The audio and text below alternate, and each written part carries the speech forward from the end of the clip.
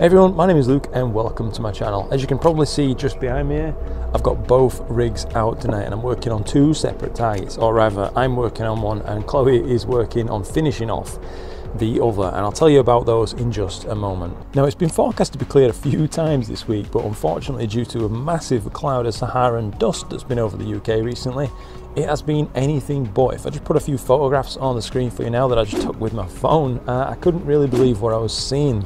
You could see that it should have been a clear night, but there was so much dust in the air. It was showing up all the light pollution, and you could barely see even a star or two just visually. It was almost like it was clouded out. Really bad stuff, but fortunately tonight it seems to have largely moved on. It's not perfect, but I'll take what I can get at this point.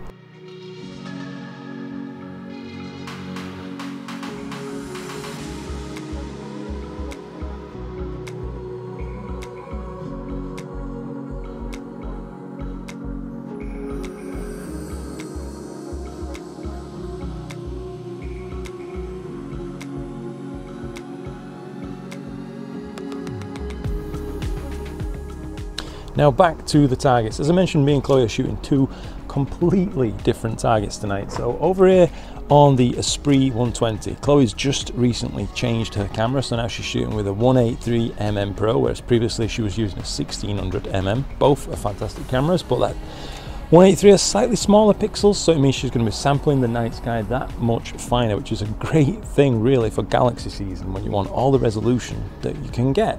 Now she's shooting M106 and a few of the nearby neighbouring Galaxies, and it's all of course being done in mono with the astronomical RGB plus L filters, and that's looking great. She's almost got about 15 hours of data on this target.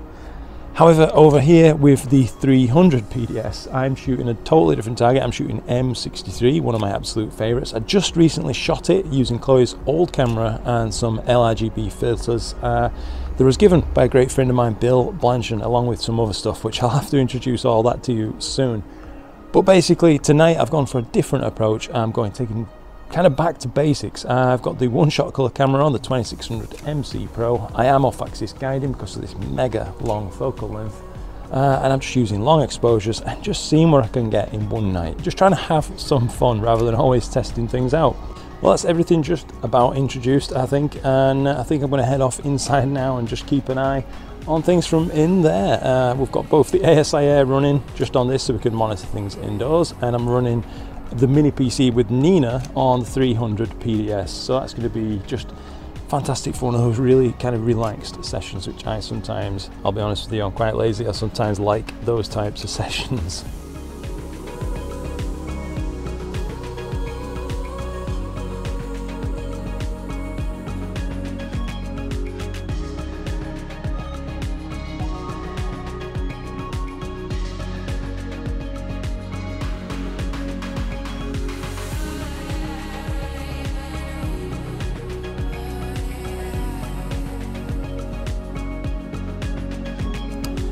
Alright guys, so we're a few hours on from when last we spoke, and I'm happy to report that largely things have been going off without a hitch, which is great news in anybody's book. It looks like the conditions may be improved ever so slightly from the start of the night, and I've basically been keeping an eye on that, mainly with time lapses that I've been taking to help stitch this video together. They're quite useful of course, because you can turn almost an hour of real time and the amount of weather changes that happen in that time into just a 15-second chunk in my case, which really lets you see what's happening kind of at a glance. And on the note of keeping an eye on things at a glance, I've found also Nina to be really quite interesting when it comes to that. So this main window of imaging has been a bit of a godsend tonight. I've been able to keep an eye on things basically completely from this one window. I'm not flicking back and forth between things. I can see everything here, so the previous images, the current image, the star quality and amount, so I can see how things are changing through the night. I can see previous autofocus results and just see how well it focused, the image histogram. Interestingly enough, the guider is also there at the bottom, so that's PhD's graph, so I'm not having to kind of flick back and forth between the PhD window and the main imaging software or anything like that. It kind of just does it all itself. And anybody who knows me, has maybe watched my content for a while, I say it often enough, but I really do value ease of use and simplicity, and that's why I was really such a fan of the ASI Air Plus, which is running over here. That's just been absolutely faultless tonight, by the way. I haven't had to do really a single thing with that, just kind of keep one eye on it and restart the imaging plan when it had finished. Totally painless, massive fan of that system, but also I really do want to point out the fact that Nina tonight has also been completely painless.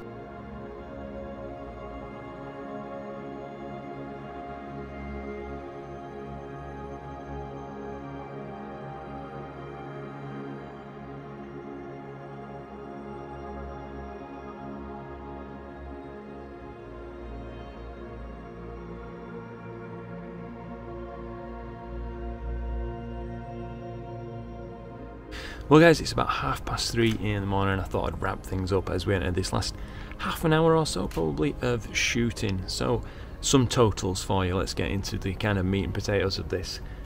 I will have taken, by the time dawn breaks in about half an hour, 7 hours on M63 with the 300 PDS, so I'm hoping that that should make a nice image. I'm certainly looking forward to processing that one. Should be interesting to see how it turns out. Chloe, however, on the Esprit rig just there with the 183 mono and LRGB, she has taken, well, 500 LRGB shots so far, so she's going to get a few more as well before dawn breaks, but that's a phenomenal amount of data at 2-minute shots, and I'm really looking forward to processing it. Not so much looking forward to stacking it. I think it's going to grind my PC to an absolute halt, almost no doubt about that one.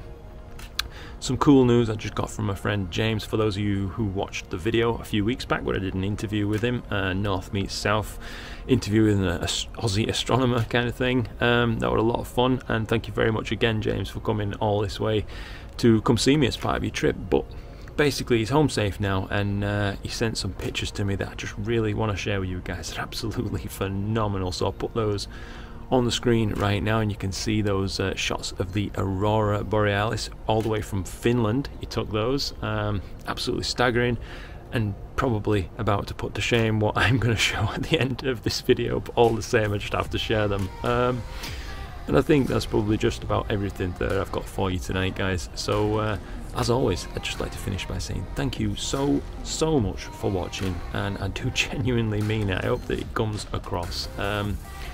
I can't thank you enough for all that you do for me and all the support that you guys show. So genuinely, my heart goes out to you. Thank you so much, and I hope that you've enjoyed the video, and I hope that you'll enjoy the images I'm going to show at the end. No doubt there's many hours of processing to bring something to you that I'm happy to share. So I think with that said, that's about everything now. It looks like there's some clouds coming in. Oh no. But anyway, until next time guys, I hope you enjoyed, and clear skies.